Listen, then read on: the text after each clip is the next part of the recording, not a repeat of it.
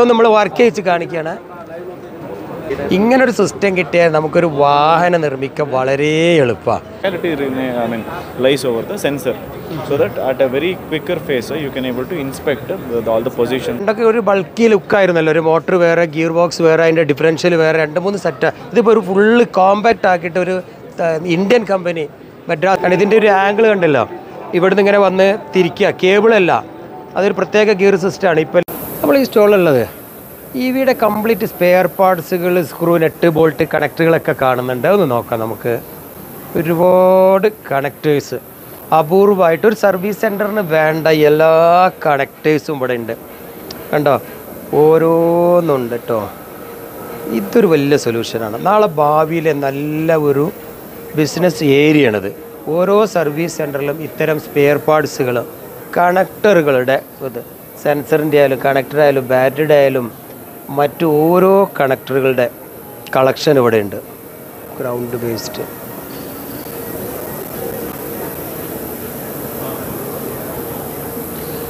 Actually, you are this all spare parts for general sales or for manufacturers only?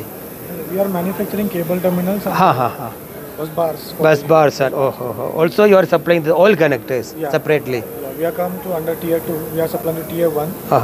They do the assembly, they do the welding and supply to the OEMs. OEM. Also, you will supply all the material, right? Yeah. Connectors and everything. The only connectors and the bus bars will be supplied. Bus connectors and bus bars only. Okay. അപ്പോൾ കണക്ടറുകളുടെ ഒരു collection, എല്ലാ സ്പെയറും ഇല്ല, ഇത്തരം കളക്ഷൻസാണിത്. ഇത് മാനുഫാക്ചേഴ്സിന് ഇവർ supply ചെയ്യും, manufacture അത് ഉണ്ടാക്കി വിതരണം ചെയ്യും. എങ്ങനെയുണ്ട്? അപ്പോൾ കേബിളും കണക്ടറും നിർമ്മിക്കാൻ ഒരു കമ്പനി തുടങ്ങണമെങ്കിൽ ഇവരുടെ അടുത്ത് സാധനമുണ്ട്. ഇപ്പോൾ ഇന്ത്യയിൽ, നമ്മളെ കേരളത്തിൽ വരെ പല കണക്ടറുകളും ഉണ്ടാക്കാൻ തുടങ്ങി. മൊബൈൽ ഫോണിന് വേണ്ട ഒട്ടനവധി കണക്ടേഴ്സ് ചൈന നിർമ്മിക്കുന്ന പോലെ കേരളത്തിൽ തുടങ്ങി. അപ്പോൾ ഇനി ഒരു EVക്ക് ഇത് വലിയൊരു സാധ്യതയാണ്. ഇത്തരം കമ്പനികളൊക്കെ ഇന്ത്യയിൽ കുടിൽ വ്യവസായം പോലെ കൊണ്ടുവന്ന് ഇത്തരം മെഷീനൊക്കെ വെച്ച് ഓരോ യൂണിറ്റ് ഉണ്ടാക്കാം. വൈകാതെ വലിയ സ്കോപ്പാണിത്. കാരണം എല്ലാം നമ്മൾ ഇമ്പോർട്ട് ചെയ്യാറ് നടക്കില്ല. അതൊക്കെ നമുക്ക് സ്വന്തം നാട്ടിൽ തന്നെ ഉണ്ടാക്കിയെടുക്കുന്ന എല്ലാ മെറ്റീരിയലും അവൈലബിൾ ആണ്. എന്നാലും ഇൻഫർമേഷനൊക്കെ ഞങ്ങൾ കളക്ട് ചെയ്യുന്നുണ്ട്. ഗുഡ്. വേറെ ഉണ്ട്, ഇവിടെ ഇഷ്ടം പോലെ ഉണ്ട്. ഒരുപാട് EVയുടെ ഓരോ വണ്ടിക്കും ഓരോ നല്ല 2 വീലറാണ്, 3 വീലറാണ്, 4 വീലർ, ഓരോ മാനുഫാക്ചർക്ക് ഓരോ സ്റ്റാൻഡേർഡ് ഉണ്ടാവും. കണക്ടറുകൾ, കേബിളുകൾ, അതിൻ്റെ ജമ്പറുകൾ, അടിപൊളി എല്ലാ സാധനവും ഉണ്ട്. ഇത്തരം സൊല്യൂഷൻസ് ഒക്കെ കൂടി ഒരു കുടക്കയിൽ കൊണ്ടുവരികയാണെങ്കിൽ തീർച്ചയായിട്ടും വലിയൊരു ബിസിനസ് സാധ്യതകൾ കൂടിയാണ് ഭാവിയിൽ. ഇലക്ട്രിക്കൽ ഇലക്ട്രോണിക്സിൽ നിന്ന് മാറി EV ഇലക്ട്രോണിക്സ് അല്ലെങ്കിൽ EV ഇലക്ട്രിക്കൽ ഒരു വലിയൊരു മേഖല. This is actually inspection robot. Inspection robot. Yeah. For who manufacturing the EV? Yeah. I mean for EV or any applications it could be. So if you want to automate your inspection, if you want to put anything on your line, when you have a production lane and you want to inspect each and every part. For electronic assembling unit or any. If the positions is right or not. All those things can be inspected. So. Common robot. Yeah. Basically, robot is a common one. The sensor is what we actually supply. This is actually you are supplying. Yeah, this is sensor. what we are supplying. We can integrate and supply as a complete package. Right. But speciality lies over the sensor, so that at a very quicker phase you can able to inspect all the positions, other steps. അപ്പോൾ എന്ത് electronic product നിർമ്മിക്കുന്നവർക്കും അതിനെ inspect ചെയ്യാൻ, അതിനെ കേടുപാടുകൾ എന്തെങ്കിലും തെറ്റുണ്ടോ എന്ന് കണ്ടെത്തുന്ന ഒരു സെൻസർ യൂണിറ്റാണ് ഇവർ മാനുഫാക്ചർ ചെയ്യുന്നത്. അതൊരു റോബോട്ടിക് ആമിൽ കൊടുത്തു. ആ റോബോട്ടിക് അല്ല വരുന്നത്, ഇതൊരു മാർക്കറ്റിൽ കിട്ടുന്ന ഇവരിതിൻ്റെ ഹാർഡ്വെയർ, ഇതിൻ്റെ സോഫ്റ്റ്വെയറുകളൊക്കെയാണ് ഇവർ സപ്ലൈ ചെയ്യുന്നത്. അപ്പോൾ മാനുഫാക്ചേഴ്സിന് ഒരു സാധനം നിർമ്മിച്ചു കഴിഞ്ഞാൽ അതിലെന്തെങ്കിലും ആ ബെൽറ്റിൽ ഇങ്ങനെ പോകുന്നതിന് എന്തെങ്കിലും തകരാറുണ്ടോ എന്ന് കണ്ടെത്തണമെങ്കിൽ സ്വാഭാവികമായിട്ടും ഇങ്ങനെ ഒരു സെൻസർ റോബോട്ട് വേണം. Okay. Actually your company from where? We are from Bangalore. Bangalore itself. This also same purpose? Yes, same purpose, but with a different application. This will be in the lane inspection, and this will be for a batch inspection. Whether you want to do reverse engineering or any product development perspective, so it can be used. Any damaged or disorder item, we can analyze from here. Yeah, we can analyze from here. Or if you want to redesign it, redo the part, then it can be for used. R&D purpose. For the R&D, completely for R&D purpose. Actually, so you are the manufacturer of this motor system, or? So motor is we are not making, only differential. gear and differential. Gear and differential mean differential also standard item. Gears and this total system is assembled. Okay, that means if we need one complete item, but you will buy from a company this motor and you will assemble for us, right? Okay. Future we are planning for motor also.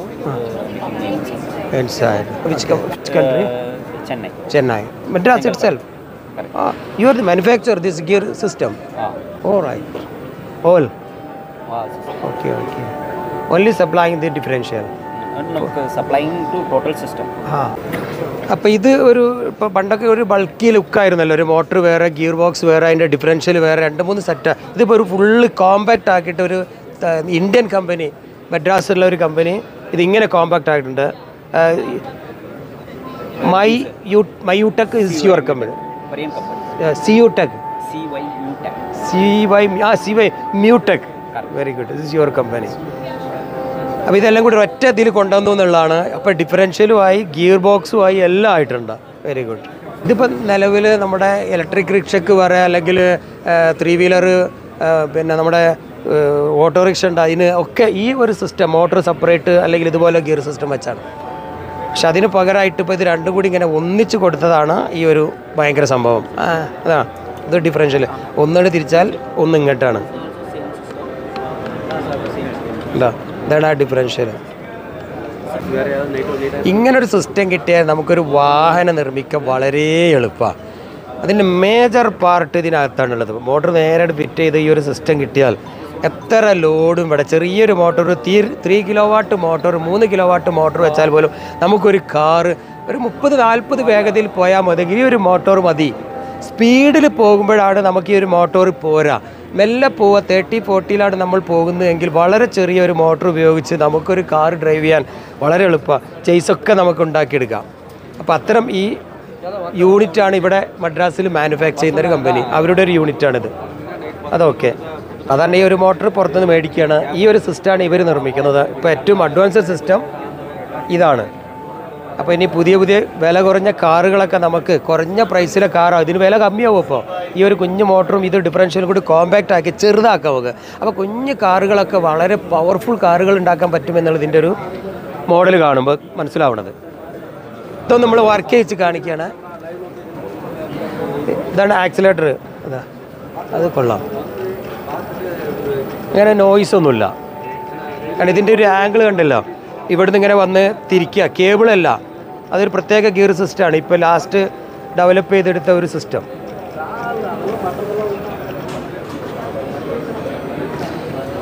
3 കിലോവാട്ടാണ് ഇപ്പോൾ ഈ ഒരു മോട്ടോറിൻ്റെ size. അവിടെയുണ്ട്, അത് കണ്ടത് 3 kilo Periya സൈസും, ഇത് compact size, small size. അപ്പോൾ അതിൻ്റെ ഗിയറും ഡിഫറൻഷ്യലും ഒക്കെ എത്ര വലുതാണ്, ഇത് എത്ര ചെറുതാണ്. അപ്പോൾ ഇതൊരു കാറിന് ഇത് ധാരാളം മതി. ഈ 3 കിലോവാട്ട് കൊണ്ട് പറ്റും ഒരു കാർ ഒരു 40 വേഗതയിൽ ഓടിക്കാൻ പറ്റും. 40-50 മാക്സിമം, ഇത്രയും മതി. അപ്പോൾ അത്ര ഒരു കാറൊക്കെ ഇറങ്ങുകയാണെങ്കിൽ എന്തായാലും ഒരു 5 ലക്ഷം രൂപ കൊണ്ട് നമുക്ക് കസ്റ്റമർക്ക് നല്ലൊരു കാർ കൊടുക്കാൻ പറ്റും. ഇപ്പോൾ 8-10 ആവുന്നത് ഇതിൻ്റെ വിലയും കൂടുതലാണ്, അതിൻ്റെ സൈസും കൂടുതലാണ്, ബൾക്കി അതുകൊണ്ടാണ്. അപ്പോൾ അതിനുള്ള ബാറ്ററിയും വേണം. അപ്പോൾ ഇതിൻ്റെ ബാറ്ററിയും കുറച്ച് മതി, ഇതിന് ബാക്കപ്പ് കുറച്ച് മതി. കൂടുതൽ ആശയം